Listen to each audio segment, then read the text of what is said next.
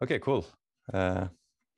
Okay, we're nearing the end of the course. I think we have about 6 or so lectures left.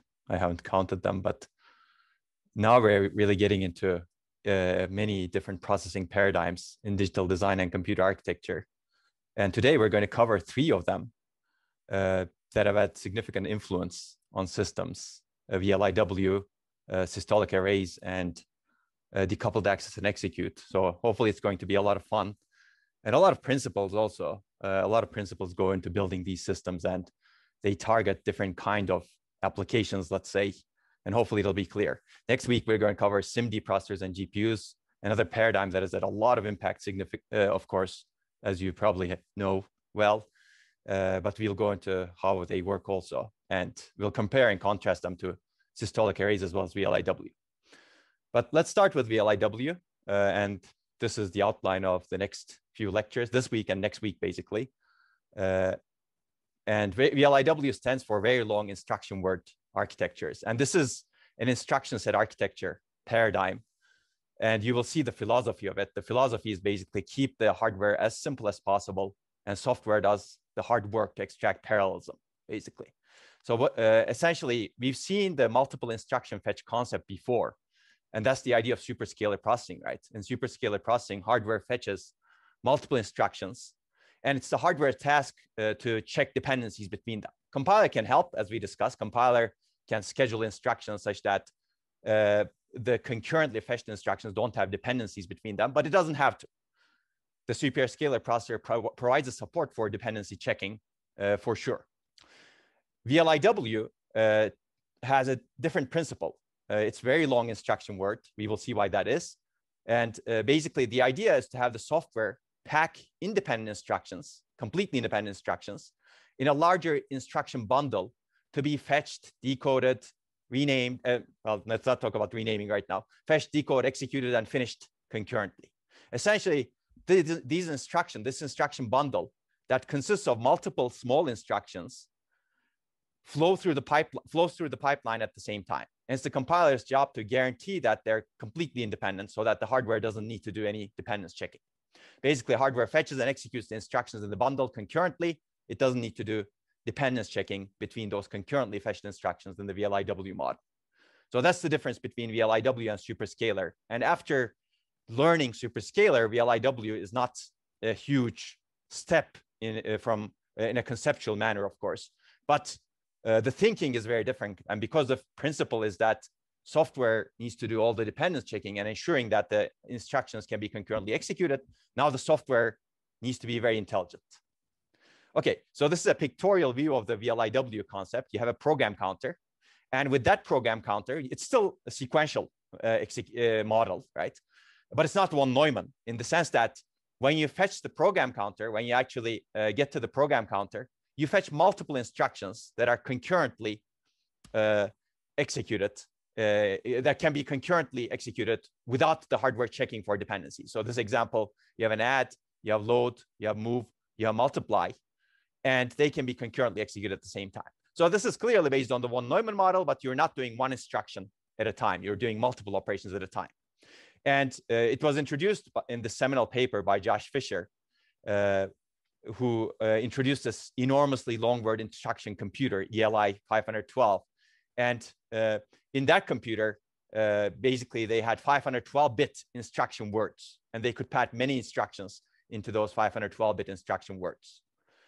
You can imagine, you can compare that to existing instruction words that we have in MIPS, for example. MIPS has 32 bits, right? So you can pack, assuming each instruction is 32 bits, you can pack 16 instructions to be executed concurrently.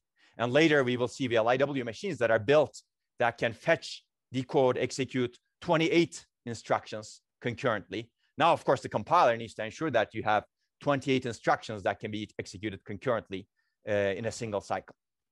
So conceptually, it's beautiful, as you can see. So as I said, a very long instruction word consists of multiple independent instructions packed together by the compiler or the programmer.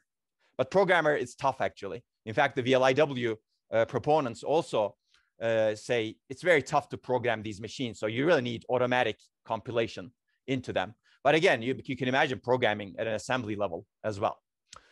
And packed instructions can be completely logically unrelated, as we have seen in the previous picture, basically. If you go back to the previous picture, add, load, move, multiply, they're different instructions, right? They're different operations. You can have floating point operations also, etc.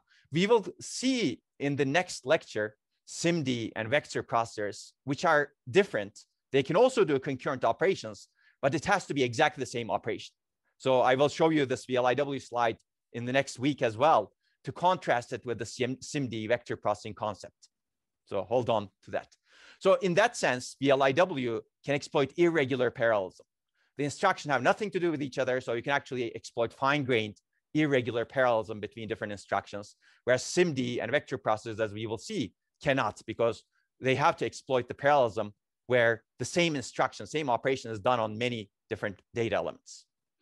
Okay, so I've already given you the idea, but let me repeat it again. Compiler finds independent instructions and statically schedules, in other words, packs or bundles them into a single VLIW instruction. And all of these wording, different types of wording is used in VLIW literature, packing, bundling, etc.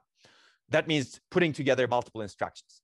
Multiple independent instructions. So the traditional characteristics of VLIW is clearly you can fetch multiple instructions, execute multiple instructions. You have to have multiple functional units to be able to concurrently execute these instructions. One other characteristic is all instructions in a bundle are executed in lockstep. And this is because compiler controls the execution. If one instruction gets delayed for whatever reason, maybe because of a dependency, all of the instructions wait until they can move to the next stage in the pipeline. And this is a traditional characteristic of VLIW that has made its performance a little bit lower than other architectures. If you cannot get rid of the dependencies between instructions that are executed in different cycles, of course, right? And we already discussed that. That's not an easy task. And instructions in a bundle are statically aligned to be directly fed into the functional units. What does this mean? Basically, the compiler has a view of what functional units are there in the microarchitecture. And it knows exactly which functional units are in which location. So it aligns the instructions such that the instructions go directly into the functional units. So let me go back to this picture over here. These are processing elements, essentially functional units, right? Basically, the compiler knows that the adder is here, and the compiler schedules the add instruction such that it is fetched directly and routed directly to the adder, so that the hardware doesn't need to have a network or some wires to move the adder from this location to this possible location. The compiler knows that the memory pipeline is over here, so it puts the load over here. The compiler knows that the multiplier is over here, so it puts the multiply over here. Basically, the compiler needs to have, in the traditional VLIW, the compiler needs to have a very good view of what the hardware looks like, where exactly each processing element is, such that it packs the instructions in a nice way, such that the hardware doesn't need to route the instruction to the correct processing element that can execute it. This is another example of the philosophy, which we will get to. Basically, hardware stays as simple as possible. It doesn't even provide the network or the connectivity to take this instruction to this adder over here. In contrast, basically, the compiler knows the microarchitecture of the functional units and where they are, and it basically ensures that there's no need for routing. The hardware doesn't need to do any routing of this instruction to some other functional unit, because the compiler ensures that the instruction is aligned with where the functional unit is. So you can see the philosophy, hopefully. Hardware is simple, compiler complex. So let's take a look at the example execution of the VLIW performance. Here, actually, I had shown you the in-order superscalar before. I'm not showing you again. But here, basically, we're bundling 2 instructions at a time. These are 2 wide bundles. An ideal IPC should be 2, assuming compiler can pack independent instructions over here and there are no other stalls. And in this case, we achieve that ideal IPC because compiler has packed independent instructions into each slots, and there are no bubble causing dependencies between different stages in this particular case. Okay, so we get an actual IPC of 2. So life is beautiful, of course, in this case, assuming the compiler can pack instructions nicely like this. Okay, so let's talk a little bit about lockstep execution. Lockstep means all or none, also all or nothing. Basically, if any operation in a VLIW instruction stalls, all concurrent operations need to stall. And again, this is based on the VLIW philosophy. We don't want to complicate the machine. We want to have this bundle of instructions, and we're going to treat them as a bundle. We cannot really break them into pieces. The machine treats them as a bundle. The compiler scheduled them nicely as a bundle. So they just flow through the machine without breaking them into pieces. That's the idea. That's why this is lockstep. And this, of course, leads to performance issues if you have a load instruction that takes 100 cycles in a bundle, whereas all of the other instructions are adds, let's say, that are 1 cycle. Then all of the other adds, independent adds, need to wait for 99 more cycles, right? So that's not good, clearly. So people have tried to develop mechanisms, compilation mechanisms, to minimize the cost of this, which I'm not going to get into, but I'm going to point you to some lectures that may actually talk about this. Okay, I think something wrong happened with the live stream. I don't know. Can you check that? Maybe I pressed some wrong button over here while trying to look at the chat. Okay, somebody's asking, is lockstep execution related to atomic operations? No, not necessarily. Atomic operations are also all or none. That is true. But in this case, the lockstep execution is really across instructions that are independent of each other, that don't have to be executed atomically. Okay, it's really just the philosophy of the design of the machine. But yes, if you, for example, want to try to do atomic execution across all of those instructions at the same time, it's going to be easier in a VLIW machine for sure. So VLIW machine doesn't guarantee that, for example, the memory updates are done atomically by these instructions that are executed in the same bundle. So in that sense, it's not guaranteeing that sort of atomicity, but it's really doing lockstep. Okay, so in a truly VLIW machine, purely VLIW machine, the compiler handles all dependency-related stalls. And hardware does not perform any dependency checking. This actually includes dependency checking between pipeline stages as well, not just within a pipeline stage, but also between pipeline stages. So the philosophy is actually very similar to simple reduced instruction set computers, right? Simple instructions. Hardware is simple, compiler is complex. But of course, life is not as beautiful. You run into variable latency operations like memory stalls. If a load misses in the cache, what do? So you have to have some sort of interlocking in that case, basically. You cannot get rid of all possible hardware dependency related interlocking issues, because there are some cases where things are completely dynamic, right? The compiler doesn't know essentially whether you will get a cache miss. So it cannot perfectly schedule these instructions. As a result, you have to have some stalling mechanisms that are implemented in hardware, as we discussed.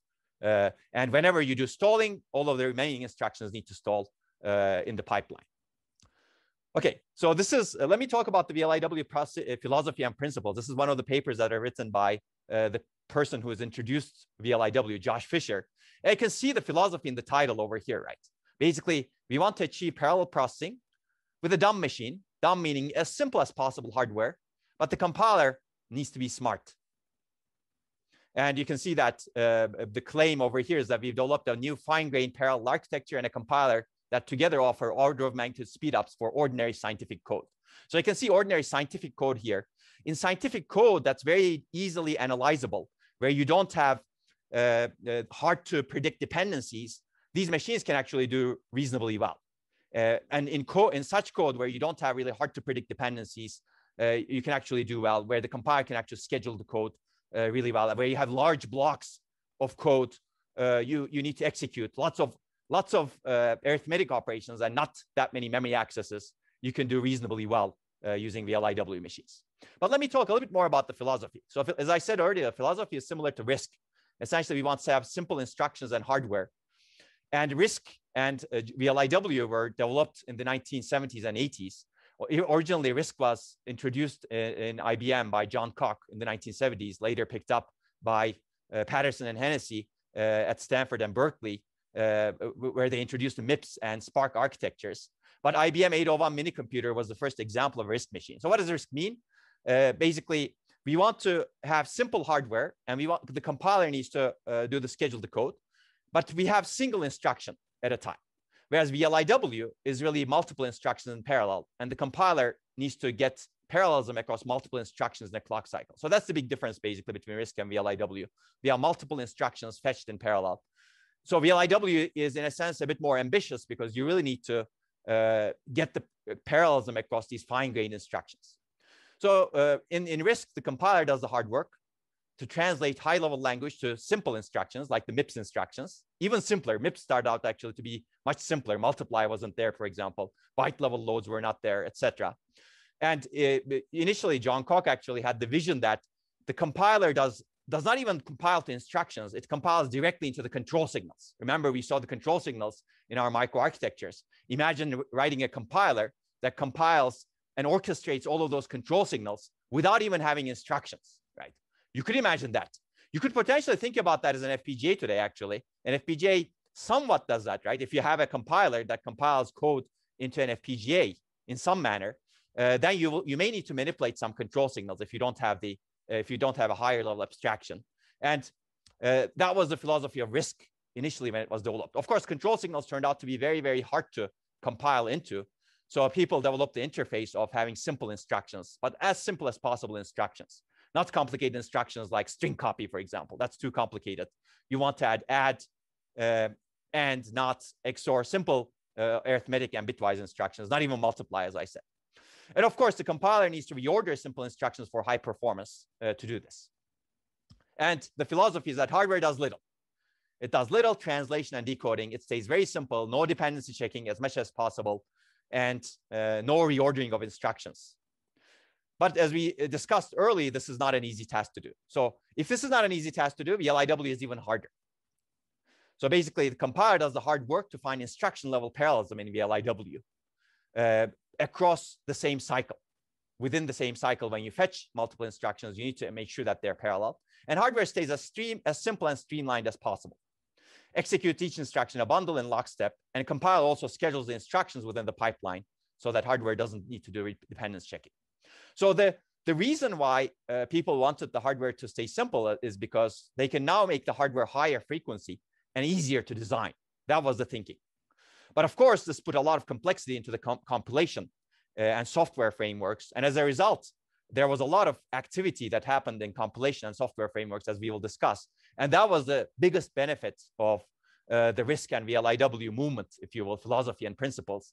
They enabled a lot of research into compilers, and modern compilers got affected significantly because of this. So this is directly from the paper that I mentioned. Very quickly, this defines VLIW architectures. There's one central control unit issuing a single long instruction per cycle. Each long instruction consists of many tightly coupled independent operations. This is fine-grained independent operations that are independent of each other. Each operation requires a small, statically predictable number of cycles to execute. That's important. Statically predictable, so that the compiler can do the scheduling nicely. And operations can be pipelined, as you can see. And these properties distinguish VLIWs from multiprocessors, because multiprocessors parallelize code with large tasks, right? Large threads, let's say.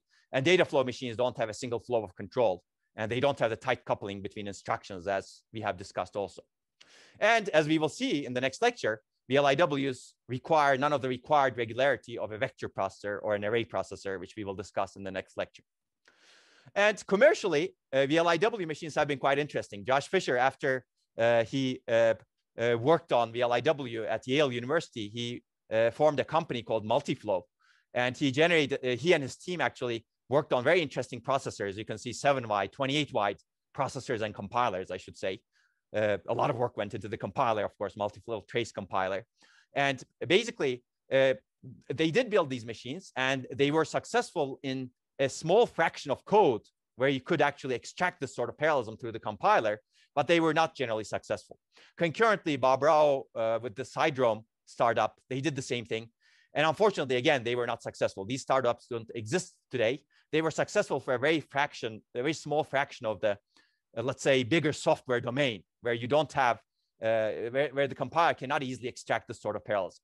So in the end, if you cannot extract parallelism, if you cannot get 28 instructions that are completely independent in a cycle, what do? Well, you know the answer, you insert no ops, right? But once you insert no ops, you're wasting all of that parallelism, right? And that's going to be one of the problems with VLIW, as we discussed. Okay, Transmeta Crusoe, which we will very briefly discuss at the end of this particular part of the lecture, what they tried to do is they basically had a binary compilation system. They translated x86 code. They took the x86 code as a software. They binary translated into an internal VLIW engine. And they were quite power efficient. They never matched the performance of an x86 processor, but power efficiency was quite good. But again, they couldn't beat the competition from the big x86 vendors. So where VLIW has been extremely successful so far has been the digital signal processing and embedded processor market. and initially some ATI and AMD GPUs, but I think even ATI and AMD GPUs actually moved from the VLIW architecture internally in their GPU cores. But embedded systems still have VLIW, and most embedded systems actually still employ VLIW. And one of the reasons is here the code is relatively simple and relatively easy to compile into and relatively easy to disambiguate. And there are multiple reasons for this. One reason why people write that kind of code is they want code to be statically predictable also for other reasons. In an embedded system, you want to have the predictability properties of code so that you can guarantee deadlines, for example. And that property works nicely with a VLIW machine's requirement that latencies should be statically predictable also. As a result, a lot of embedded systems successfully employed VLIW. And if you actually program some of these machines, you will have to program in VLIW. But compilers also, of course, do the job as well. Okay, somehow I moved there. So a big move in terms of the general purpose microprocessor market to go into VLIW was made by Intel when they wanted to transition the x86 ISA from 32 bits to 64 bits. They said, why don't we re-examine the ISA completely? And they basically said, develop the IA64 architecture. They didn't just change the x86 to 64 bits. They basically completely revamped the instruction set architecture. And this is based on VLIW principles, but it's not fully VLIW. It didn't try to basically try to avoid some of the big issues with VLIW, like too many no-ops, etc. They called it explicitly parallel instruction computing. And the basic idea, there are multiple differences, of course, from VLIW, but what they introduced was instruction bundles can have dependent instructions now. So if you think about a pure VLIW perspective, it's a big no-no, right? I cannot have dependent instruction in my bundle. Because if you put dependent instruction in your bundle, now hardware needs to check.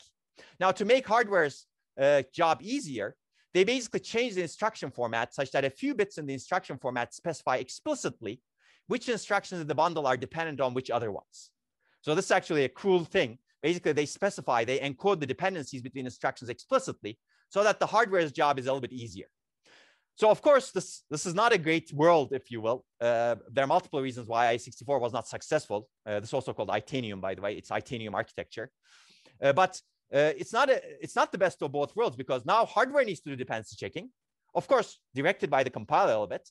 But software also needs to do dependency checking. So everybody is doing work right now, both software and the hardware, compiler and the microarchitecture.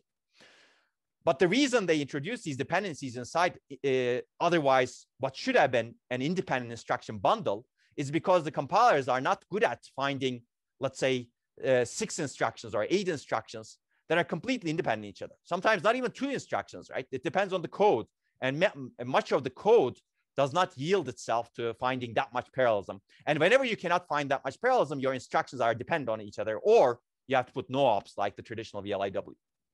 So I would recommend taking a look at the IA64 architecture. If we have time, we will talk about it. They also introduced predicated execution, which helps VLIW as well by having long code portions, by converting control dependencies into data dependencies, which we discussed briefly last time. So there were a lot of innovative ideas. But unfortunately, one of the reasons why it was not successful is because it changed too much in the software stack. So everybody needs to recompile their code to get the 64-bit benefits. Concurrently, what AMD did at the time was they developed the x86-64 architecture, essentially. They basically said, we're just going to extend the x86 architecture so that it's 64 bits. We're not going to change anything else. And as a result, their solution to extend the x86 architecture to 64 bits was adopted much more easily by essentially everything in the software stack. And IA64 was not adopted, and it had a lot of difficulties. And I'm not sure if Intel is really producing these machines anymore, maybe for a very small fraction of the market. So there are some questions over here. Let me see. Are the instructions also committed concurrently? Yes. The answer is yes. Basically, they flow through the entire pipeline concurrently. So the AMD K5 was a VLIW machine? No. AMD K5 was a superscalar machine, basically, and an out-of-order machine, actually, after that.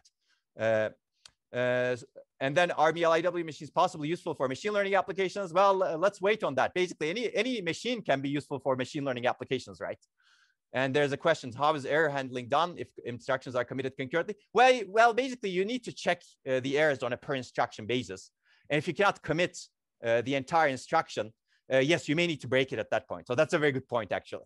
if the instructions are completely committed at the same time, if the instructions are committed concurrently, if there are no exceptions. But if there are exceptions, you need to handle them in a manner. And VLIW architecture specifies exception handling also. So you need to look at the ISA manual in terms of how the exceptions should be handled and interrupts should be handled in a VLIW machine. So that's a very good question.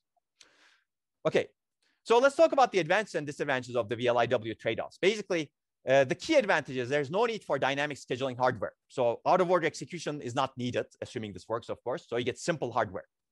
And superscalar execution is not needed. Again, dependency checking is not needed.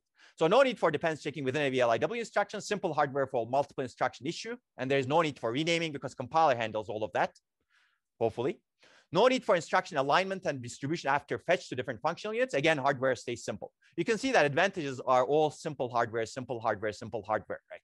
As expected, right? Because that's the philosophy and that's the principle. But of course, this leads to a big disadvantage. Now compiler needs to, or the programmer needs to find n independent operations per cycle. And if it cannot, they insert no ops in a VLIW instruction. And you already know the big downsides of no ops, right? They basically, you lose parallelism. Your machine is 28 wide. You're executing 2 instructions because you cannot find parallelism that is 28 instructions wide, let's say.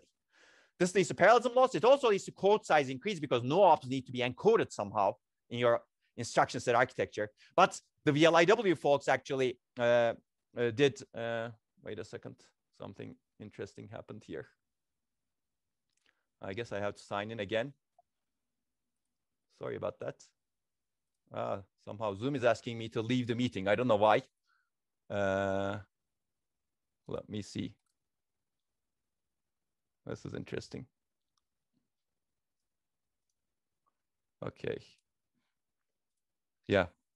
Let me see. I guess Zoom logged me out somehow, so I need to log in again. Let's do this. How do we log in again?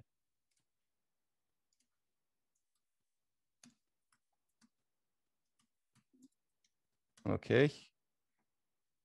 Let's do it. Okay.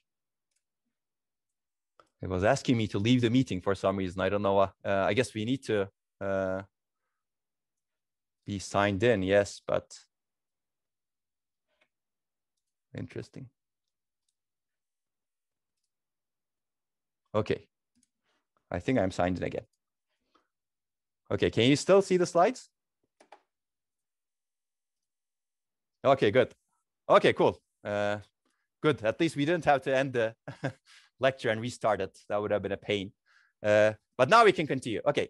Basically, you get parallelism loss and code size increase. But code size increase happens if you have to actually encode the no-ops, right, in your instruction stream. So VLIW researchers figured out a nice way of encoding no-ops such that they don't take space. So for example, you could indicate that there will be 5 no-ops after this instruction. They came up with a really cool, let's say cute instruction encoding such that they could encode any number of no-ops without taking 32 bits per no-op. You can see the problems that VLIW causes in terms of encoding, right? You'll have to encode no-ops. So code size increase is less of a problem, but parallelism loss is still there. Okay, so there are also other disadvantages. Whenever you change the execution width, instruction latencies, functional units, basically anything in your microarchitecture that affects instruction scheduling, you have to recompile code. And this is a downside. For example, going from a 7-wide VLIW to 28-wide VLIW, you need to recompile code. And there's no way around it, basically. And this is a big problem, right? Whenever you do superscalar out-of-order processing, if you have something you change in the microarchitecture, you don't need to recompile code, right? Okay. And lockstep execution causes independent operations to stall because no instruction can progress until the longest latency instruction completes. And as we discussed, that's a problem also. The compiler can try to schedule around it such that it tries to balance the execution latencies of different instructions that are executing at the same time concurrently. But again, that's a difficult task. That's asking even more from the compiler now. Okay, so let me summarize VLIW. We're almost done. I'm just going to give you some papers to potentially read. But basically, VLIW is actually a quite cool and powerful concept that has impacted microarchitectures, especially the compilers that we built today. It simplifies hardware, but requires complex compiler techniques. So solely compiler approach of VLIW has several downsides that reduce performance. You get too many no-ops. not enough parallelism is discovered, even after employing many, many interesting compiler techniques that we will briefly talk about. Static schedule is intimately tied to the microarchitecture. Now, code optimized for one generation performs poorly next. That's bad, basically. You have to recompile every single time. It may not even execute for the next generation. You should think about that also. And there's no tolerance for variable or long latency operations because of this lockstep nature. So it doesn't have the beauty of data flow or out-of-order execution in basically executing instructions in parallel while you're waiting for some other instructions, right? So these are the downsides, but there are two big upsides, basically. And the big upsides are most compiler optimizations developed for VLIW are actually employed in optimizing compilers today. So no op means no operation, right? We've seen this before, just to make sure it's clear to everyone.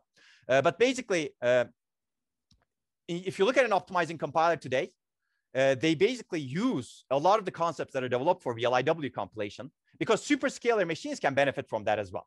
So they have enabled code optimizations. These compilation mechanisms have enabled a lot of code optimizations as well. I'm not going to go into the details since that's not the subject of this course, but I would recommend you take a look at some of the lectures. And if you're interested, take a backend compilers course that discusses these issues. And also VLIW has been very successful when parallelism is easier to find by the compiler. And this has been true in traditionally embedded markets, DSPs, and in early forms of GPUs where your target was really graphics. Today's GPUs have evolved into more general purpose engines. So graphics is a domain where you have a lot of parallelism, right? You're processing an image, for example, or a video. It's highly parallel, clearly, and you can do VLIW on it relatively easily. But if you're doing general purpose computation on a GPU, now maybe VLIW doesn't make sense. As a result, some companies that used to use VLIW in their internal shader cores, for example, in their GPUs, they had to move to some other techniques that are less VLIW, let's say. We'll talk about GPUs in the next lecture. Okay, so that's a big summary. So one example, I'll give you some example works, is trace scheduling. This was actually developed earlier than this VLIW paper. The idea of trace scheduling is really to find frequently executed parts of the code. So you have this complex control flow graph with instructions inside each block over here. And these are basically control flow.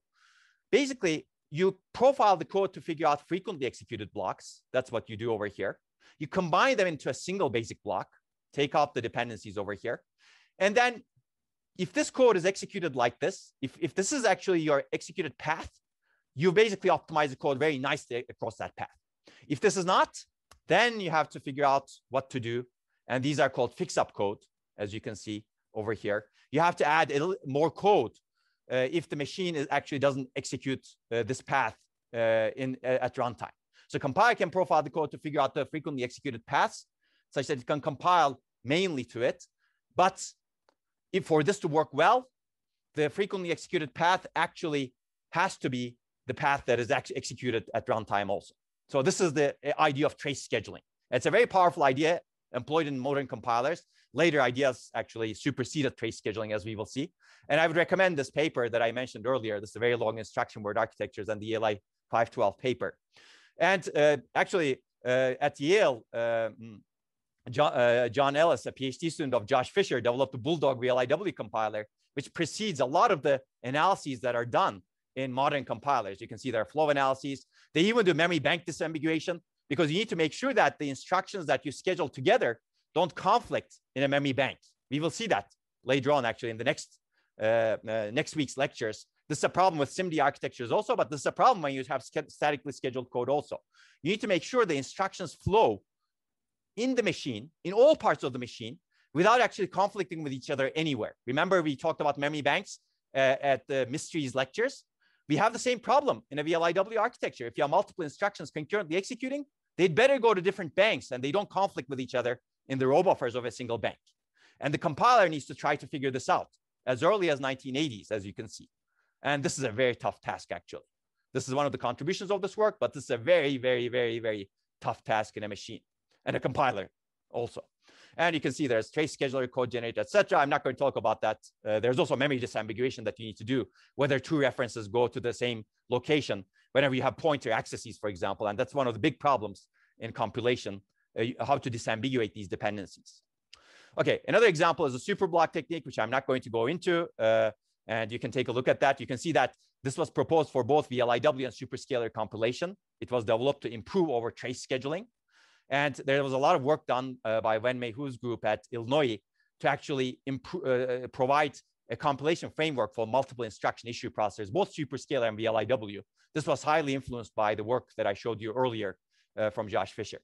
And this is another example of that work. Many of these works actually have won test of time awards because they've influenced modern compilers. This one is one example. Superblock is another example, actually.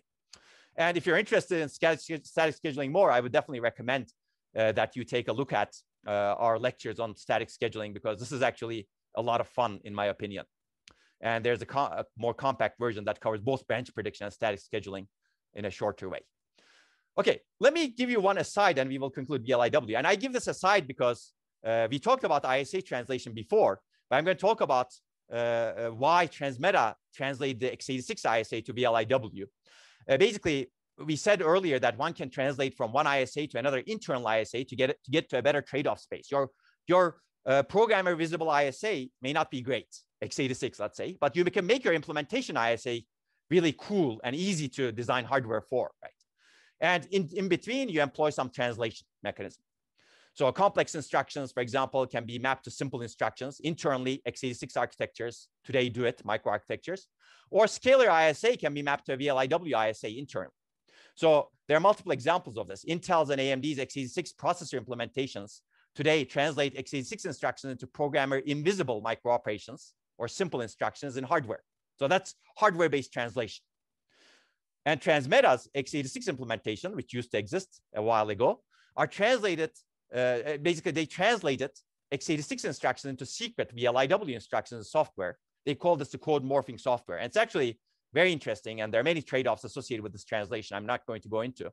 But this is an example picture from the Transmeta's white paper, which is actually a nice white paper that talks about a lot of technical issues. If you can find it online, I would recommend taking a look at it. But basically, they translated using this code morphing software, it's a binary translator, x86 instructions to VLIW instructions. And there are multiple reasons why they did it, because clearly they wanted to execute x86 because that's where the biggest code base was at least in late 1990s. And while they were trying to binary translate into their engine, they needed to do a lot of code scheduling also. And VLIW was a very good target for them because VLIW simplifies their hardware that enables them to build very nice hardware and also at the same time take advantage of the binary translation mechanism to do code scheduling. Essentially what they have is a just-in-time compiler that compiles x86 code into an internal VLIW processor. And in the end, they gained a lot on power efficiency, but they didn't, as far as I know, they weren't able to match the performance of the x86 processors of the day. And as a result, you probably don't hear about Transmeta as a company that exists today. Okay, there's a lot more to cover on ISAs as well, and I'd recommend you to take a look at these lectures. I've already done this, so I'm going to skip these. So that brings us to the end of 19A VLIW.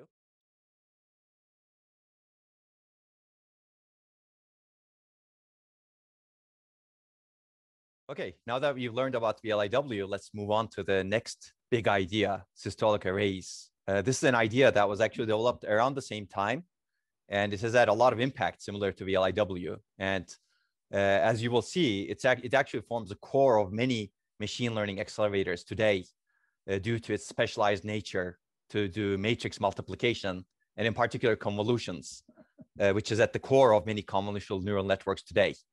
And I like this idea a lot, actually. I used to teach it much earlier than it became popular with the machine learning accelerators, because fundamentally it's a good idea to design an accelerator.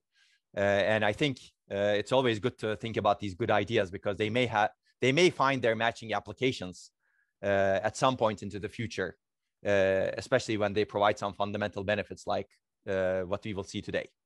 Okay, before I jump into systolic arrays, I will just, since some registrations are going on right now, if you're interested in learning more about computer architecture, we offer a seminar in computer architecture every semester, actually, not just fall. Right now, the seminar is happening, for example. You can take a look at the seminar course at this link over here. And it's essentially a rigorous seminar on fundamental and cutting edge topics in computer architecture. You get to learn how to do critical presentations, reviews, and discussions of seminal works in computer architecture. Some of them are cutting edge, some of them are seminal. And it's going to be interesting if you take it. A lot of students actually like it, I think. It's a bit work, but you get a lot of benefits, in my opinion, from the work that you do. And we cover many issues and ideas and perform, especially the important part for me is critical thinking and discussion. So you can register for the course online if you're interested. And some of the current courses are also live streamed or uploaded. So you can take a look at the format if you're interested. And if you're in general interested in learning more and doing research in computer architecture, I have 3 suggestions. Feel free to email me with your interest, CC Juan and any other TA you may work with, and we'll be happy to talk. I would suggest taking the seminar course and the computer architecture course, which is a more advanced course. And if you're doing the readings and extra assignments on your own, especially the readings that I specified, none of the readings are required, as you know, but some of the readings are even less required than others, as you probably have guessed. But those probably show your interest in computer architecture. So feel free to contact us, because this is a really great time in computer architecture. Some people call it the golden age of computer architecture, because everything is bottlenecked by computer architecture today, as we will see in this lecture also. And there are many exciting projects and research topics on a lot of these topics that I list over here. I'm not going to talk more about this, but there's a limited list on our group's website. And this is a limited list because it doesn't cover everything, because there's just not enough time to write up about everything we are working on. So you can contact us. Okay, so with that announcement, let's continue with the other execution paradigms to get higher level concurrency in our systems. And systolic arrays is going to be the next one. And hopefully we will have time to cover in a short way decoupled access and execute, because it's a relatively small idea to cover. It's an important idea though. So these are some readings that I would recommend you to do. I'm going to cover Why Systolic Architectures paper by H.T. Kung, which is a beautiful seminal paper. And we're going to cover, there's a more recent systolic array paper that talks about Google's tensor processing unit, which is at the core of systolic array architecture. If you remember from lecture 1, I mentioned this to you, and I mentioned that you're going to learn about it in lecture 19 or so, and today is lecture 19. So we're going to talk about Google's TPU as well, which is based on the systolic array principles. And next week, we're going to talk about GPUs.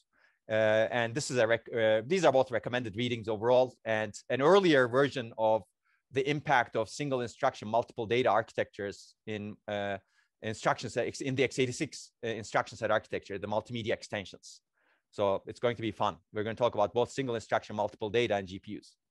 But let's jump into systolic arrays. So basically, what was the motivation for designing what's called a systolic array? Essentially, people wanted to design an accelerator that has a simple, regular design, similar to what we have discussed earlier, VLIW, right? We want the hardware to be simple, regular, and we want to replicate it. So we want to keep the unique parts small, number of unique parts small and regular. We want high concurrency, clearly. We want high performance. And especially at that time, these accelerators were being thought of for tasks like linear algebra, vision, image processing, similarly to the neural networks of today, right? So basically, we wanted high concurrency at the time. And most importantly, in the design of an accelerator, you needed to balance the computation and I/O and memory bandwidth. This will become more clear in a little bit. Basically, you want to maximize the number of operations you do on an element that you fetch from memory, because memory fetch is expensive. You don't want to go back to memory many, many times like a CPU does. Basically, whenever you fetch a single data element, you want to transform it inside the machine between processing elements so that you don't need to fetch it and write it back to memory, fetch it, write it back to memory, fetch it, write it back to memory many, many times. That's the idea over here. And the idea is to basically to achieve all of these 3 goals. The idea is to replace a single processing element with a regular array, vector or array of processing elements, and carefully orchestrate the flow of data to this array and between the processing elements in the array. So we will see what this means more clearly, such that these processing elements collectively transform a piece of input data before outputting it to memory. You want to maximize the operations you do on the data before you have to write it back. And this maximizes the computation done on a single piece of data element brought from memory. And that's the one big benefit of a systolic array architecture. So basically, the picture looks like this at a high level. This is from the paper that I recommended to you. Essentially, instead of having a single processing element that basically keeps fetching data and writing it back to memory, you basically have, in this particular case, a string of processing elements or vector of processing elements that are connected to each other in a linear fashion. As you can see, there are six elements over here. And basically, you fetch the data, one processing element does something to it, passes it on to the another processing element. This processing element does something to it, passes it on to the next processing element, etc., etc. And you can see that the benefit over here is 30 million operations at that time, as opposed to 5 million operations, because you're basically using the data item 6 times, let's say, as opposed to going to memory 6 times for the same data item or transformed version of the data item. So that's the basic principle, to maximize the usage of a data item. And this is one example of a systolic array. You basically have 6 processing elements. But as we will see, systolic arrays can be 2-dimensional as well, or not so regular as well. They may have different diagonals as well. We will see some examples of this. So linear is, of course, the simplest example, right? And the connections can be multidimensional and not as regular as we see over here. Basically, this processing element may be back connected to this processing element also. So we will also see the differences from pipelining soon. So basically, this is inspired by actually human architecture, let's say. Essentially, memory can be thought of as the heart. It's pumping blood to the cells that are processing elements. So data is blood, and processing elements are cells. And memory pulses data through the processing elements. So if you think about our heart, we have a vein system where data or blood flows through the cells, right? And the cells really operate on that blood to do whatever they need to do, right? Cells are not individually connected to memory one by one, and we don't have a single cell. Otherwise, that would not be scalable. So the scalability really comes from pulsing of the data through the veins into the cells, such that the cells transform the data, and eventually the data flows back to memory or the heart, and then it gets recirculated again, right? So that's a nice analogy, and I think this is an analogy that has been successful, and it makes sense. And if you want to learn more about the analogy, you can read this paper. So basically, the other way of phrasing this idea is data flows from the computer memory in a rhythmic fashion, passing through many processing elements before it returns to memory. So you need to orchestrate the data, and we will see what this means. So similar to blood flow, heart pumps data into many cells, and many cells return the data to the heart, and this keeps going on and on, essentially. And different cells process the blood. Many veins operate simultaneously, and this can be many dimensional also. Okay, so why? Because special purpose and accelerators and architectures need what we discussed earlier: simple and regular design, high concurrency, and very importantly, balanced computation and I/O, or memory bandwidth. So as we discussed, the basic principle is to replace a single processing element with a regular array of processing elements and carefully orchestrate the flow of data between the processing elements, as well as from the memory into the processing elements and processing elements out to the memory, to balance computation and memory bandwidth. So you may say, okay, this looks like a pipeline, right? But it's not like a pipeline. There's some similarity, but there are significant differences also. Basically, first of all, these are individual processing elements. In fact, each processing element can potentially be pipelined. I'm not going to talk about it right now, but you may see. These are individual processing elements. It could be a processor also, as we will see later, but initially these are specialized functional units. But you're really not fetching instructions. Basically, you're not dividing the instruction processing cycle between them. These are individual processing elements that may be doing exactly the same thing to the data. For example, it's just data is flowing through them, okay? Array structure can also be nonlinear and multidimensional, and clearly our pipelines were never nonlinear and multidimensional. I mean, we of course made the pipelines more complicated, but it was also always a linear flow.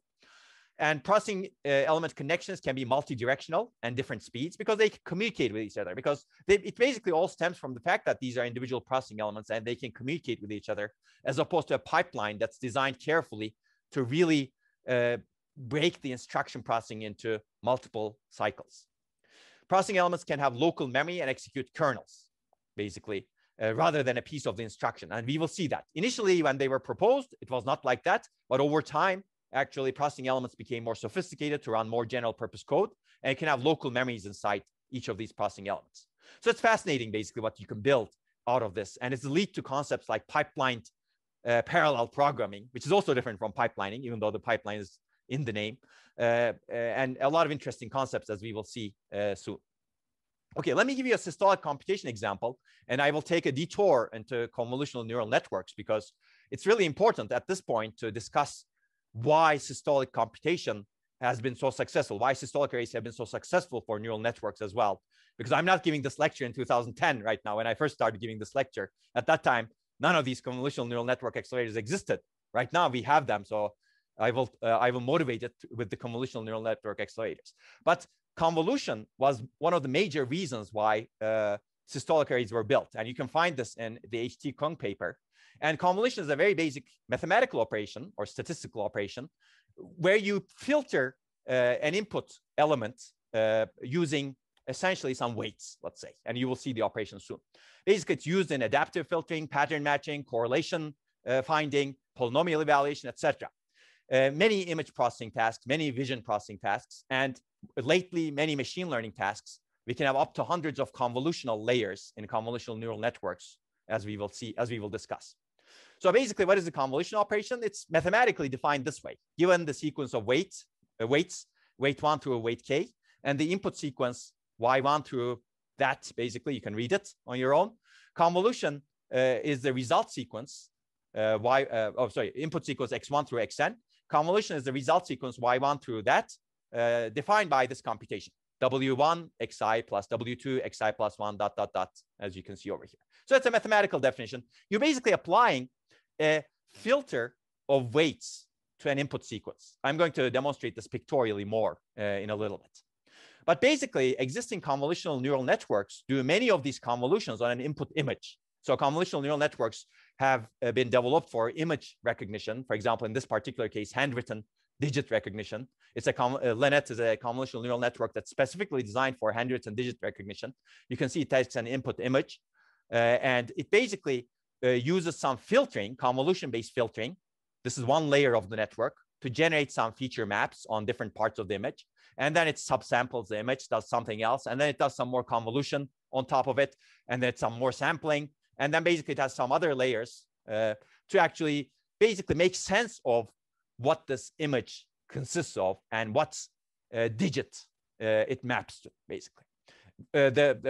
My purpose here is not to give you an introduction to neural networks. You should really take a machine learning course to really understand those topics.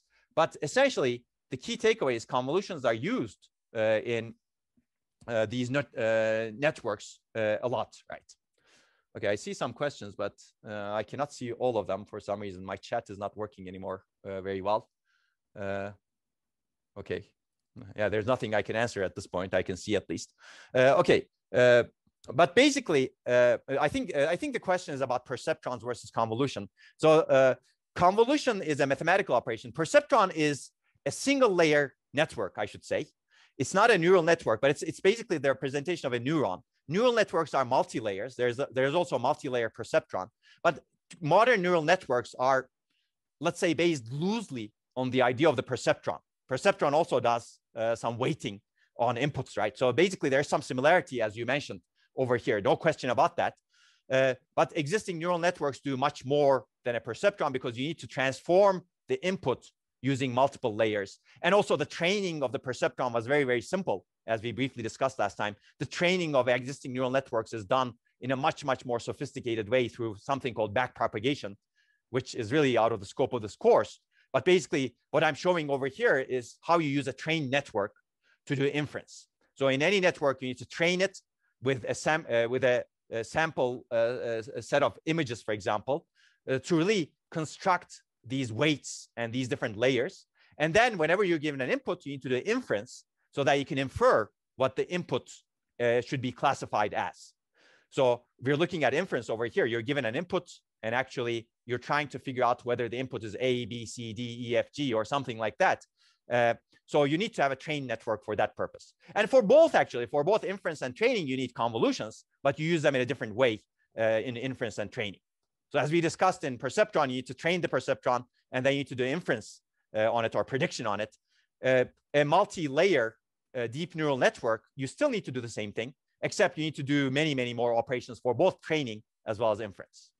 Okay, so the purpose of this picture is to show that you need to do convolutions to actually understand different parts of an image, to filter them out, to figure out what's going on internally. So it's a lot of statistical processing in the end, as you can see over here. And I'm not going to go into details because there are many networks with many different details. But at the basic level, the convolution looks like this, basically. This is one convolutional layer of a neural network. So if you go back to this, you basically are looking at this layer over here. And one convolutional layer, you take essentially some input. It could be part of an image. The blue part is an input over here. You have a filter. Input is 5 by 5, as you can see over here. Filter is 3 by 3. That's gray. Filter is going through, basically going over the input, as you can see.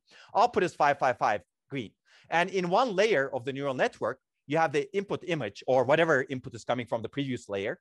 And you basically apply the filter, or the kernel, let's say, on top of this input, such that you do convolution operations so that you produce the output. And convolution operations were defined earlier, as we discussed, right? That's the operation. And of course, you may need to do padding, for example, because your input and output may not match exactly, or input and kernel may not match exactly. I'm not going to go into the details, but clearly, hopefully this picture shows you that you're basically applying the filter to all different parts of the input so that you can get an output feature map.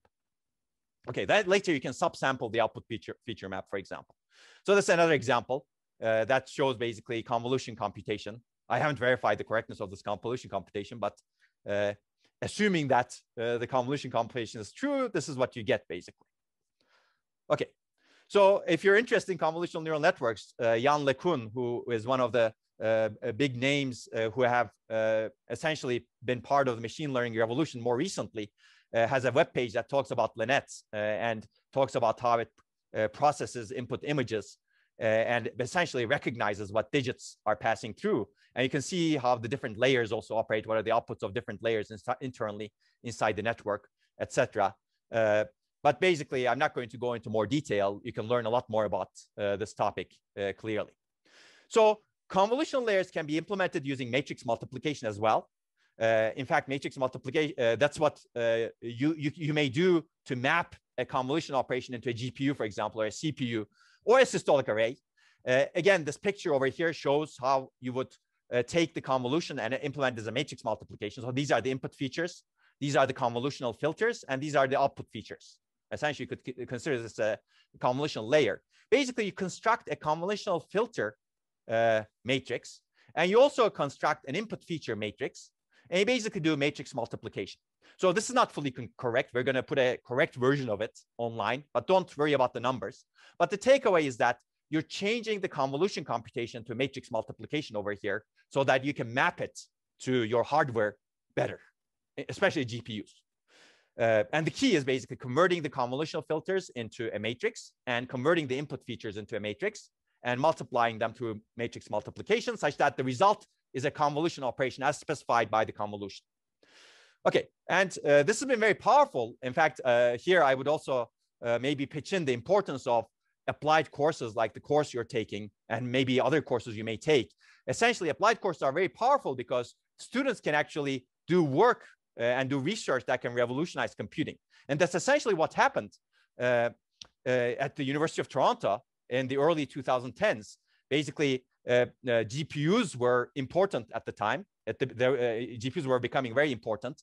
And there were professors who were actually teaching courses on how to program GPUs, essentially. And some of machine learning students, PhD students, these are, who are Jeff Hinton's students. Jeff Hinton is actually one of the pioneers in machine learning also, who developed some of the earliest backpropagation algorithms, for example, which got not a whole lot of attention initially. But after his students actually took this course and they implemented a deep neural network on a GPU, and they were able to train it with more than 1 million images, and they were able to win the ImageNet competition in terms of how well they can recognize the images, that backpropagation algorithm and the convolutional neural networks took off, because now with the power of a powerful GPU hardware, they were actually able to do the computations that were required to train these networks. So initially, when backpropagation was developed in the 1980s, it was too difficult to do to perform. Well, there were two major problems. First of all, there were not a lot of data. Second, it was too difficult to perform all of those computations easily in processors, but GPUs made it a lot easier actually to train a neural network with many images.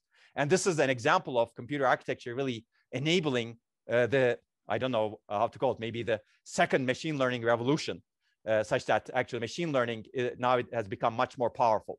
Basically, these are the students who were able to show through an applied course that they could do ImageNet classification. And you can read this paper. This is actually the paper that has enabled a lot of machine learning to take off recently. They were able to show that compared to the state of the art at the time, they were able to get 10% higher accuracy in classification tasks by using this deep neural network, and actually have a very efficient by having a very efficient GPU implementation of the convolution operation. You can see in the abstract of the paper, they say to make training faster, we use non-saturating neurons and a very efficient GPU implementation of the convolution operation. Now you can see the error rates.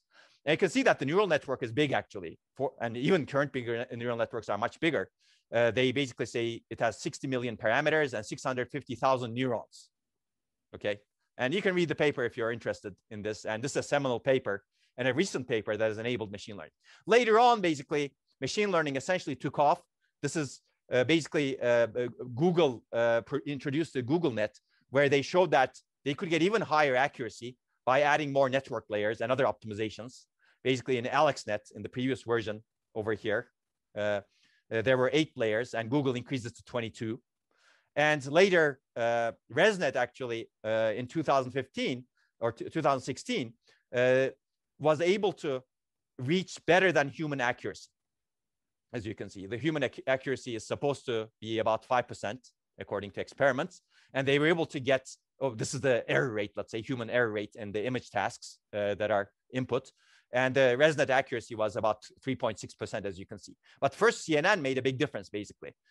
Previously, ImageNet tasks were done using some other algorithms, not machine learning algorithms. But you can see that the first CNN trained on a GPU enabled a huge increase in accuracy or reduction in misprediction rate. And later, all of the winners of the image classification task were CNNs. And the latest winner at the time was a 152-layer network. Today, we have networks that are even deeper. Okay, so this is some motivation. And if you're interested, you can certainly learn more about neural networks. But you can see that convolutions are a big part of it. There are other layers, but convolutions are actually extremely expensive in terms of computation. Okay, so now we know about convolutions, and we know about why they're important, especially today. I think they were important earlier also, but today, clearly, machine learning is a huge application that's being used by essentially everyone, inference and training. So they're even more important today. Now let's take a look at how a systolic array at a very basic level accelerates this convolution operation. And this is basically it. This is the example that I'm going to show you. This is the example that was designed. That was one of the designs that was introduced in H.T. Kung's paper. And you can see there are processing elements organized in a linear fashion. And you can see that the input data, x's, flow from left to right. And you can see there are 3 processing elements over here. And here we are computing y1 equals w1x1, w2x plus w2x2 plus w3x3. So each processing element has a weight inside it that's stationary, that stays there in a register, for example. And the processing element behaves this way. There are 2 inputs, x in and y in. Y in is going to be the output later on. But basically, what the processing element does is, there's also x out. There are 2 outputs, x out and y out. You can see that x's flow from left to right, y's flow from right to left. Weights is static. Assume that that's the case. So basically, what this processing element does is basically it sets x out to x in at the end of the cycle. At the end of the cycle, it sets y out to y in plus w times x in. So what is this? This is a multiply and accumulate, which is the basis of matrix multiplication and basis of the convolution operation as well. You need to do multiply, accumulate, right? Basically, you set y out to y in plus w, which is static, times x in. Okay, so you operate on the 2 inputs times the weight, plus the weight, and y out goes. So how does it happen? Basically, you need to orchestrate the data flow nicely. You can see that x1 is sent first, there's a bubble, and then X2 is sent, and then there's a bubble, and then X3 is sent. So basically, every other cycle, you send an input X element into this systolic array. And once X1 arrives here, you should also have Y1 arrive here. Okay. Once X2 arrives here, you should also have Y2 arrive here. Okay. Basically, you need to make sure that you get the data flowing from the left and the output that you're going to accumulate into that's flowing from the right come actually at the right times. That's what I mean by orchestrating the data flow. But if you look at this example, the results you will get when X1 arrives here and Y1 arrives here will be here. Here we don't get the X out because we're not going to do anything with X anymore. So basically, the result over here, this output will be W1 X1, right? I think so, yeah. So Y1 is equal to W1 X1. Okay. Basically, you accumulate things onto the Y1. Initially, Y1 is 0. You should also assume that basically initially Y1 is provided as 0. But once Y1 goes here, X2 also arrives here. Basically, Y1 also accumulates W to X2. And once Y1 goes here, X3 also comes here. And then Y1 accumulates W3 plus X3. So basically, at the end, when Y1 gets output over here, you get W1 X1, W2 plus W2 X2 plus W3 X3 by just flowing the data through these processing elements that have different weights, W1, W2, W3. And you can convince yourself you could do this for Y2 by orchestrating the data in a different way, and Y3 as well. But I'm not going to do that at this point. But I'm going to show you a later matrix multiplication example that's going to be maybe even more intuitive to some of you, since you may have studied matrix multiplication. But that's basically it. We have a processing element, very simple, and we connect the processing elements such that we can flow the data nicely into them to accomplish convolution. There's nothing fancier than that, and it's very specialized, as you can see. The processing element is just doing multiply and accumulate and pass the Xn value to the outside. Okay. Okay. So you can actually improve that. If you read the paper, and I would recommend reading the paper, you can actually improve this design in many ways. There are many other designs as well. You can see that. So I think there's one question. This way, X is always the same. No. Yes, X is always the same because X is not an output, right? X is the inputs. So basically, you can think of filter is inside the processing elements. Different filter weights are inside the processing elements. X is the input. Y is the output. So X remains the same, and X should remain the same. Okay, are the weights distributed to the processing elements according to the necessary computation? Absolutely, yes. Well, you need to distribute the weights to the processing elements according to what computation you're trying to achieve. And we will see that that's going to be important. How are the weights determined and assigned? Well, that depends on what you need to do. So weights are determined. For example, if you're doing inference over here, weights are determined by the training algorithm. This may be your convolutional layer, for example. And in that layer, you know what weights to use because you've already trained your machine learning model, right? So these are all good questions, but they're more essentially, the second one is essentially, you need to determine the weights to use, of course, and that is part of your function that you need to accomplish. Okay, so if you look at the paper, what you can do is you can implement the adder and multiplier separately also and orchestrate the flow of data into those separately such that you can overlap the addition and multiplication executions. Here, we don't have that over here. So there are some disadvantages to this that I'm not going to cover. I would recommend that you take a look at the nicely written paper. But you can actually improve the performance, improve the throughput of this sort of convolutional arrays, let's say, or systolic arrays, essentially, by doing different tricks like partitioning the operations and partitioning the data flow accordingly. Okay, so basically, I think what I'm getting at, again, is one needs to carefully orchestrate when data elements are input to the array, and one needs to, of course, put the weights carefully as well, and when the output is buffered as well. So this gets more involved when array dimensionality increases and processing elements are less predictable in terms of latency.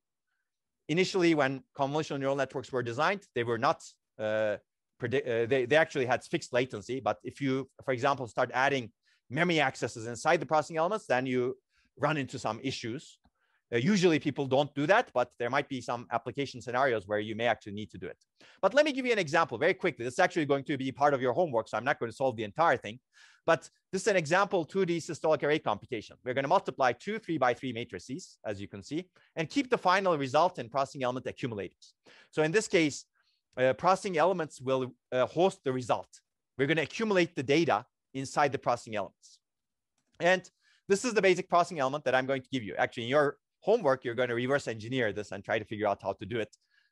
But basically, let's say this is the processing element. R is the accumulator. Inputs are N and M. Outputs are Q and P. And it's two-dimensional, as you can see, because we're going to communicate with all of our neighbors, as you can see. Basically, what this processing element does is it basically passes input M to the right, to P. It passes input N to the lower part. Q is equal to N. It does a multiply and accumulate on this, its accumulator. Basically, R becomes R plus M times N, okay? And we're going to use that to actually do a matrix multiplication. And again, as I said, I'm not going to go through this, but essentially, if you want to do a 3x3 matrix multiplication, you need to have 3x3 elements, replicate it. Each of them do exactly the same thing. And we basically feed the data elements of the different input matrices A and B this way. So A goes from left to right, and different rows of A go from left to right. So the first row of A goes from here. Second row of A goes from here. Third row of A goes from here.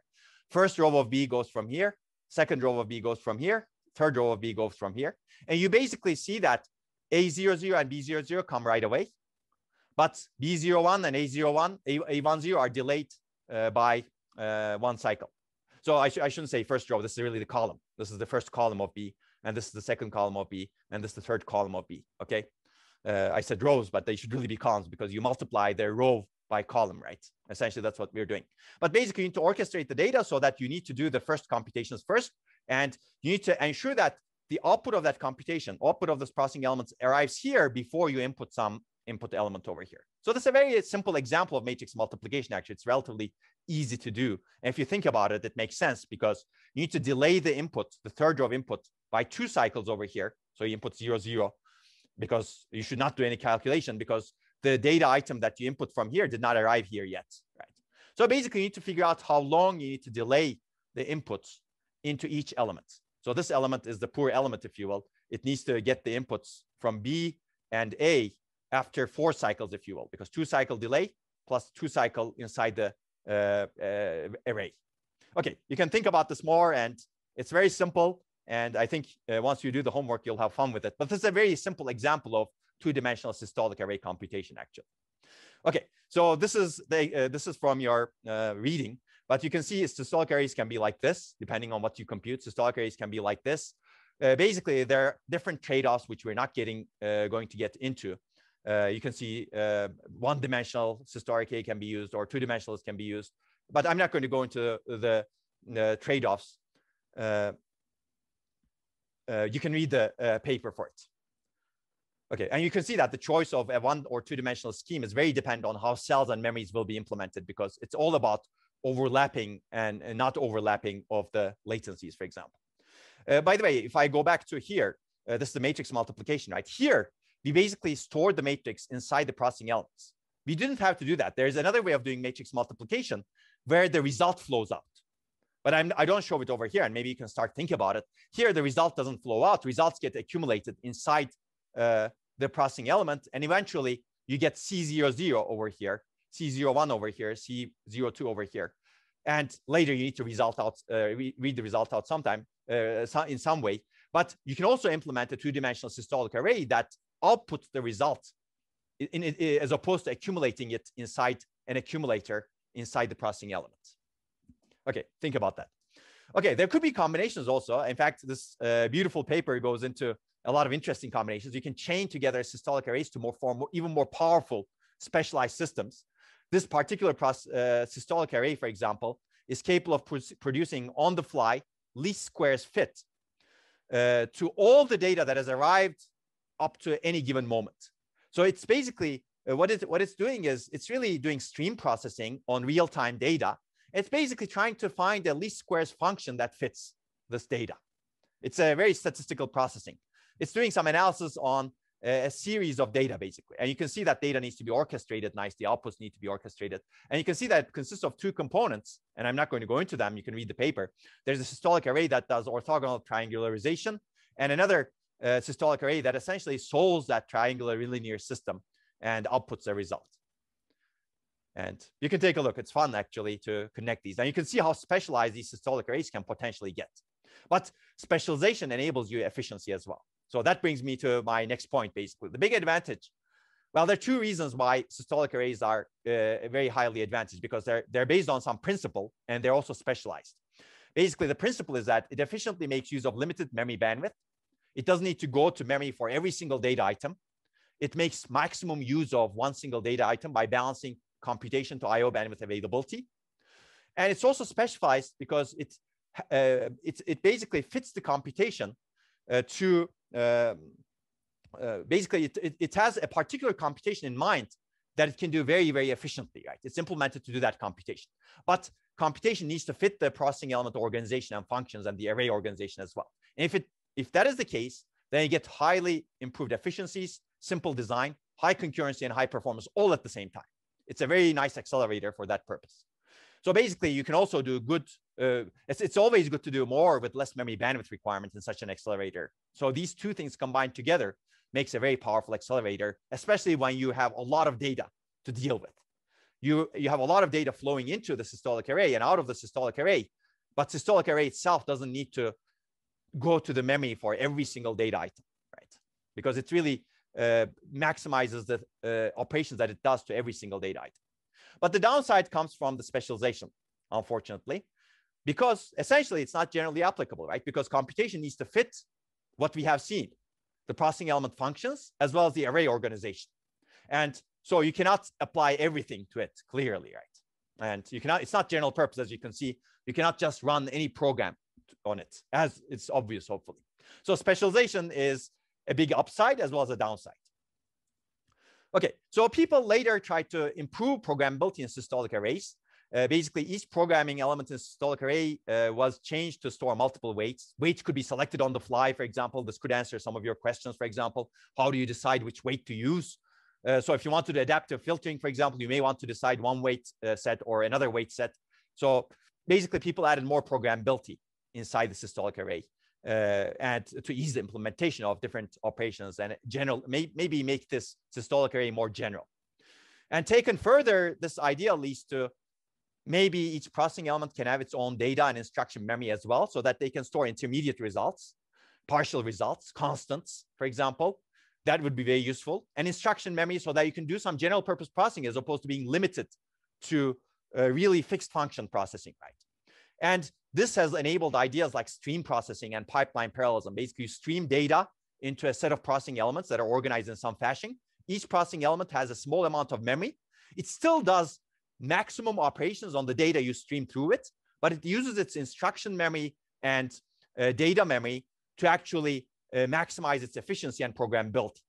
So adding instruction memory and data memory doesn't really change the fundamental principle. It really makes it more programmable so that you can store partial and temporary results. And hopefully this memory is small. It maybe even registers to store constants, to store different types of weights so that you can choose between them. Adding instruction memory enables you to execute different types of instructions and become more general purpose, basically. So there's a question. Why is memory not a bottleneck when, for example, computing matrix multiplication? Don't you still need to load a lot of individual data? Yes, absolutely. So memory is always a bottleneck, and systolic arrays reduces that bottleneck, but you still need to provide the input data to the systolic arrays. No question about that, yes. And matrix multiplication may not be the best example also. There are better fits for systolic arrays such that you really don't need to, you really do more with an individual data element, basically. In matrix multiplication, you actually don't do a whole lot with an individual data element. So that's a very good observation. Okay, so basically this idea of systolic arrays has actually led to a lot of bigger idea about more general purpose ideas like stream processing and pipeline parallelism, and more generally state execution as well. So what is state execution? Let me talk about pipeline parallelism very quickly. So this is one way of parallelizing your code. And in fact, parallelizing an inner loop, for example. So this is an inner loop. You have A, B, C. Normally, you may not be able to parallelize it, but because you have some dependencies between B and A, and C and B, for example. So there's some data flow that goes from A to B and B to C, for example. And normally, if you execute in a single processor, that looks like this, clearly sequential. But you can split each iteration into 3 pipeline stages, A, B, C, and execute. Iteration I, for example, comprises of AI, BI, CI. And instead of sequentially executing them on a single processor, you basically pipeline the iterations, pipeline each piece of the iteration across different processors, P0, P1, P2. P0 executes A part of each iteration. P1 executes B part of each iteration. P2 executes C part of each iteration. And you may have nice connections between them. You may actually specialize P0 to do A very well, specialize P1 to do B very well, specialize P2 to do C very well. Or you may be a multi-core machine, such that you get nice connections between the cores. You may be general purpose.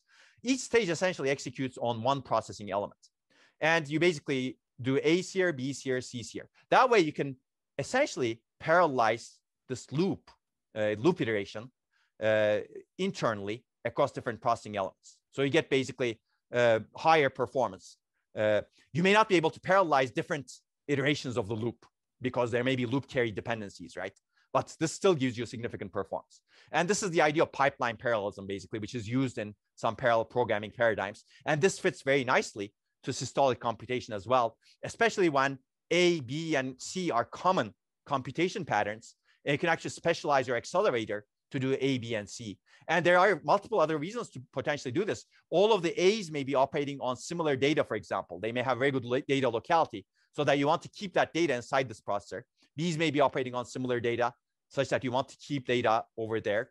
You basically maximize the locality over here as well. Again, I'm not going to go into that aspect right now, but this is a programming paradigm that has been inspired by systolic computation and stream processing. And this also fits nicely with the systolic array principles. If you're interested, you can actually read this paper that we had written in ISCA 2010. But I've already said this, but basically we divide the loop iterations into code segments called stages. And each loop has different parts, let's say 3 stages in this particular case. Threads execute stages on different cores. This is a general purpose programming model, but each core may be a processing element, as you can see. And you can see that each core has a queue associated with it, and they can communicate with each other through these queues. Okay, I'm not going to go through this anymore. You can look at it. But essentially, some programs can be written this way also. So this is file compression, for example, that is done in a streaming or pipeline parallel manner. And you can do all of this in software. You can all do all of this with hardware support as well. But basically, you get an input file, and you keep streaming through different parts of the input file, and maybe different files as well. It depends on what you're doing, basically. You first allocate buffers at stage 1, and then there's some buffer you put, and then you read the input from there, and then you do the compression. You can actually have multiple stages for compression. Writing the output can also have multiple stages, and then you deallocate the buffers. Basically, you minimize the memory accesses by having specialized queues here, for example. If you do this in software, of course, you go through memory. But if you do this in hardware in an accelerated fashion, the way we are talking about systolic arrays, you don't need to go through memory each time you do this. Basically, with each input element, you don't need to go through memory in any of these stages until you output it. Okay, so this is one example that you may want to think about. And this is the example of pipeline parallelism. Okay, I'm going to, and these stages can be executed in different processing elements, as we discussed, that are specialized for different purposes. Okay, let me cover the disadvantages and advantages again with systolic arrays. Basically, we make multiple use of each data item, like in the previous example, hopefully. And this leads to reduced need for fetching and refetching, better use of memory bandwidth, high concurrency as well at the same time, and also a regular design, both data and control flow, which enables specialization. But of course, it's not good at exploiting irregular parallelism, as we discussed. As a result, it's relatively special purpose. So you need software programmer support to be a much more general purpose model. And that's not easy to add. But more recently, people are adding that support. And we will see that with Google TPU. But before we go into Google TPU, the first systolic arrays were actually implemented at Carnegie Mellon University, where I used to teach, where H.T. Kung used to teach also. He did some of these seminal works on systolic arrays while he was there. Basically, they wanted to accelerate vision and robotics tasks at the time. They can read the papers that they have written. They had a linear array of 10 cells. Each cell was a 10 megaflop programmable processor. We will see the TPUs. That's going to be 90 teraflops today, but we're talking about 1980s over here. And this was an accelerator attached to a general purpose host machine, just like what a TPU is. And they had a high-level language and optimizing compiler to program the systolic array. And I think TPUs actually have some of these and going to have some of these also increasingly. So the initial vision of the systolic array that looks like this is kind of, I don't want to call it reinvented, but resurfacing right now with tensor processing units, which act as systolic array-based accelerators for machine learning tasks. And you can see that this is a simple linear array. They called this the warp processor array at the time. And if you look at a single warp cell, it's not like the very simple systolic array that we have seen, but it has other things. For example, it has a very simple memory to store constants, to store different weights, for example. As a result, it has an address generation unit. It has some simple registers, address registers. You can see the multiply and accumulate units over here. And you can see they basically added simple memories here so that they can, local memories, so that they can actually do more general purpose tasks. But you can see that the input queues are X and Y, which are actually visible over here, X and Y. And some of them are bidirectional, as you can see. X is unidirectional over here, but Y is bidirectional, as you can see. Y is output over here. So basically, there's interesting design trade-offs that you need to make in the design of a systolic array. And this is a very good example that I would recommend people to look at if they're interested. So let's go back to the modern systolic arrays. These are TPUs. Essentially, you can see a TPU does matrix multiplication, and it's designed to do matrix multiplication. And you can see that in this paper, it's described in more detail. Basically, they have a systolic data flow into the matrix multiply unit. And they basically say software has the illusion that each 256 byte input is read at once, and they instantly update one location of each of 256 accumulator ramps. Basically, they actually have, I mean, it depends on how you program it, but you can actually accumulate the results inside the systolic array as well. But you can see this paragraph from the Google TPU paper. Figure 4 shows that data flows in from the left, and the weights are loaded from the top. I don't know if this is figure 4, but yeah, this is a figure 4. Weights are loaded from the top. They don't show it over here. But a given 256 element multiply accumulate operation moves through the matrix as a diagonal wavefront. You can think about that. The weights are preloaded, as we have seen earlier, and take effect with the advancing wave alongside the first data of a new block. Control and data are pipelined to give the illusion that the 256 inputs are read at once, and that they instantly update one location of each of 256 accumulators. So they try to hide the complexity from the program as much as possible. As they say, from a correctness perspective, software is unaware of the systolic nature of the matrix unit, but for performance, it does worry about the latency of the unit. This means that if you really want to optimize for the performance, you need to know what's going on in the systolic hardware over here. Okay, so this is the example that you're going to do in your homework, which is essentially the same, except it may be a different way of actually implementing the matrix multiplication. Okay, so if you look at the TPU, this is the broader picture of the system. There's a matrix multiply unit over here, as you can see, and you can fetch the weights over here from the top, and the input data over here, and the accumulators are over here. And basically, the data gets recirculated to the memory. So there's a lot of system level infrastructure that you actually need to build to make it work with a real software stack. And that's what I was talking about, basically. If you really want to make this work in a general purpose system, the slide I showed you earlier, you really need to think about the software stack and the system controls to enable this. And that's what this Google paper is talking about that was written in 2017. Okay, later, Google actually developed other TPUs, which are based on the same fundamental principle, but they basically figured out that you need more parallelism to do the training.